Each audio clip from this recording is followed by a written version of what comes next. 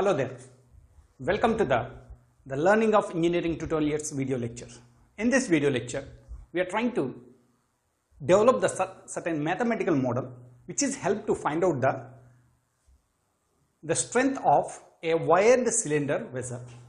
As we know, so this is going to be called wire winding of thin cylinders. We know in the last video lectures we have seen there is two types of stresses are acting. The one is going to be circumferential stress, which is acting in the direction of the circumferential. Second one, the longitudinal stress, which is acting in the longitudinal direction. And due to this reason, when the circumferential stress is going to be acting, the material will going to be start to failure is taking place in this direction. That means in the longitudinal direction. When the longitudinal stress is going to be acting, the material will going to be fail in the cross section wise. So that means the material will going to be the cross section wise, that means the circumferentially the failure will occur. It's very clear that from the definition, the circumferential stress is equal to 2 times the longitudinal stresses. From it is clear, this is going to be the main cause for the failure of the system.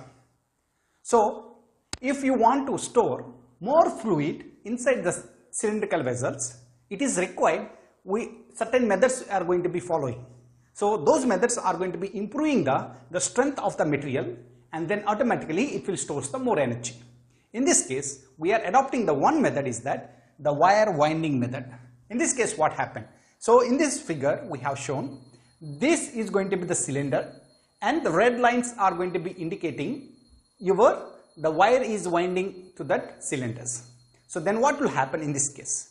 So the wires generally they are subjected to the tensile forces. When the pressure is going to be moving in the outward direction, those loads are going to be carried the thickness of this material, and that is transferred to the wires.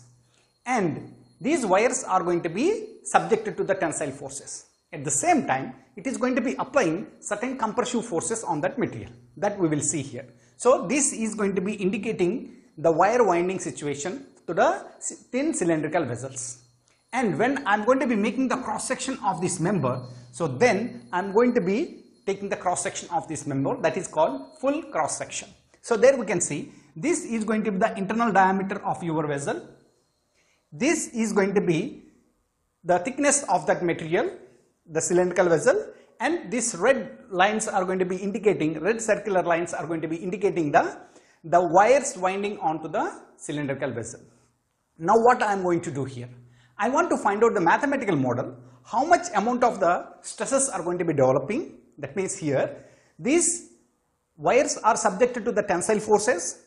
When it comes to the thick cylinders, so then what happened? That is going to be applying the compressive force on that material. So I am going to be taking that material here, so then I can find out over here. So that what I am going to say, sigma W is nothing but, that is the tensile stress acting in the wires. That is going to be stress in wire, I can say. So next what I am going to say, Fw is nothing but the force acting, the force in wire, right? And dW is nothing but the diameter of wire, alright? So then N is going to be number of turns. So can you see here the number of turns we are going to be winded to the cylinder.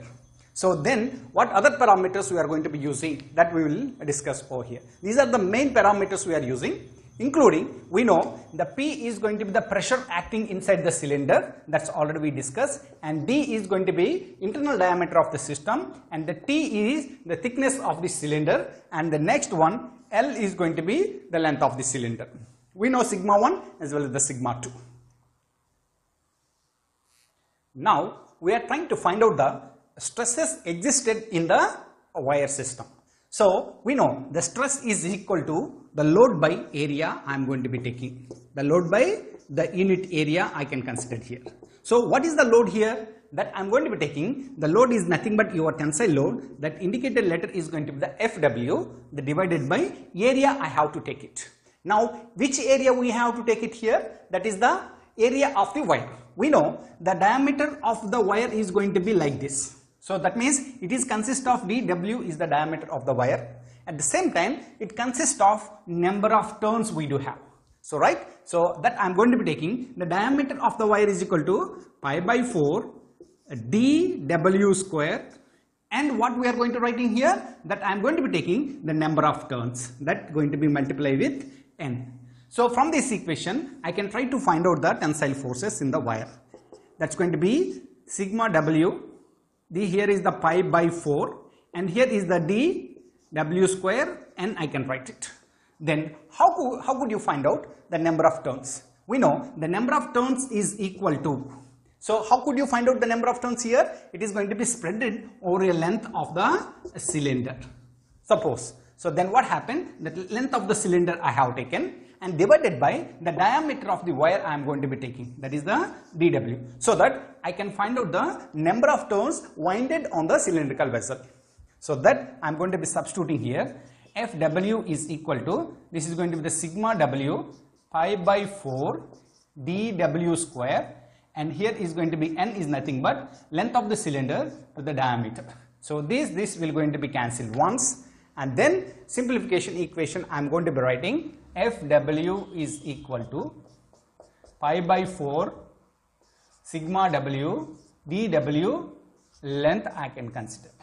So this is going to be the tensile forces are going to be generating inside the wires. At the same time, when the tensile forces are going to be generating, then this material is going to be subject to the compressive force, because that wire is going to be winding, suppose, to your finger. So then what happened, while you are bending your finger, so then you can observe that certain stresses are going to be generating. That means the wire is not allowing to bend your finger. Similarly, in this case also, this material is going to be subjected to the compressive stresses. So now I am going to be equating, that means some resistance force is going to be developing inside the material. So now I am going to be equating this, the force is going to be acting in the wire is equal to the resistance force acting in the material. So on that basis I can develop the equation.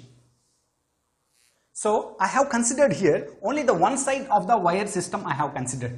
While you are making the cross section, there is the other side also cross section is going to be available. So then what I am going to do, I am going to be multiplying with the 2 over here.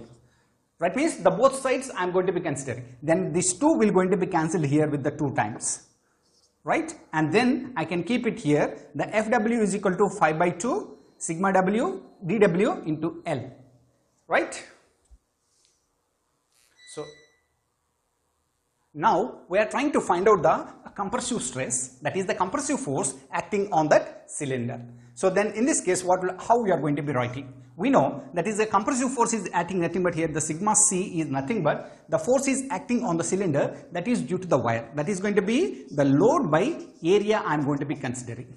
So then how could you write here? That same Fc is going to be the load acting on that material, that is equal to, here we need to be take it here, the thickness is going to be available, that is the 2 into L into T that I am going to be considering. Then Fc is equal to, that's going to be 2 into sigma c L into T, I can take it. So now we can see this is going to be the load is generated due to the wire, and this is generated due to the, that is, this is the compressive forces developed inside the material, that is the thickness of the material, that is due to this wire. So then what I am going to be taking, Fc is equal to Fw I am going to be taking.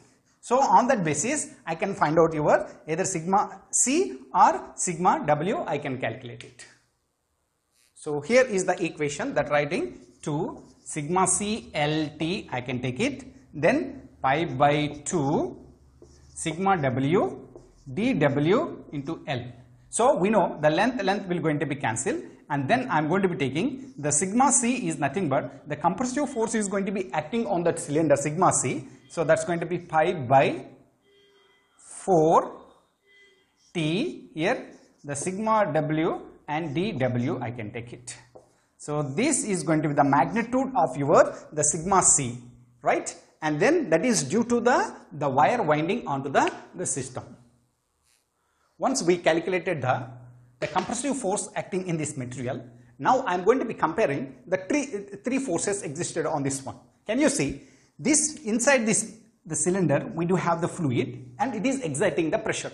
We know that is the pressure force is equal to P into D into L, right? And similarly, we do have the resistance force is going to be developing inside the material, that is equal to sigma 1 into 2TL we have taken, right? This is going to be the area. Then the wires also absorbing some energy while it is pushing, that is the internal pressure is going to be giving to the thickness of the material and to the wires of the system. So then what happened, that is the equation we got it. So then in this case what will happen, I am going to be considering here, that's going to be FW is equal to FP plus FR equations I am going to be taking. Then the system is going to be getting into the equilibrium condition. Sorry here, because the force is going to be developing inside the material, right? So this equation we are going to be modifying that. The FP is equal to the resistance force is going to be developing, that is the FR plus absorbing by the wire force. So this way we are going to be taking, then only the system is into the equilibrium condition. Now I am going to be substituting these values, that's going to be P into D into L. So this is going to be sigma 1 2TL plus here 5 by 2 sigma W dWL we are going to be taking. In this case, so the terminology of the L is going to be the common, that I am going to be cancelled out. So then further this equation I am going to be simplifying. So after the simplification of this equation we are getting here, PD is equal to 2 into sigma 1T plus pi by 2 sigma W into dW. This is belongs to the wire and this is belong to the thickness of the material and this is belongs to the pressure developing inside the material. So then what I am going to do here, so I am going to be taking here the strain effect also I am going to be considering. So in this case the strain effect is going to be taken by the two parameters. Two components. One is going to be the thickness of the cylinder. The second one is going to be the wire of the system. So we know that I am going to be considering here the wire of the strain is equal to the strain of the cylinder I am going to be considering here. So this is going to be the cylinder. So then how could you write here? And that is going to be here the wire we have to be considered. So that equation I am going to be writing here. So that the cylinder is going to be, that's going to be epsilon 1. So that is going to be epsilon 1. So that means in the direction of the circumferential direction we are going to be considering. So if you are considering in this direction, that's going to be sigma 1 by E minus mu into sigma 2 by E we are going to be considering, and this is going to be equal to the sigma W by E I am going to be considering. So this way I can modify the strain effect in the wire, that is equal to the cylindrical strain. So then I am going to be considering here that strain, we know the Young's modulus is equal to stress by strain we are taking. So that equation we modified. So that's going to be your stress by Young's modulus in the wire is equal to that I am going to be taking the W, and here I can say that is going to be the cylinder Young's modulus. Right? So on that basis we are going to be writing this equation. So this is the way we are going to be calculating what is the force is going to be developed inside the wire, and then how it is giving back to the thickness of the material, and then we have equated the developed pressure force is equal to the resistance force developed inside the cylinder plus the force in the wire. On that basis we have calculated the equation. So this way we are going to be identifying the response of the system when we have these three conditions. So I hope you are able to understand. Still if you feel any difficulty or confusion, please put in the comment section so that I can reach you out.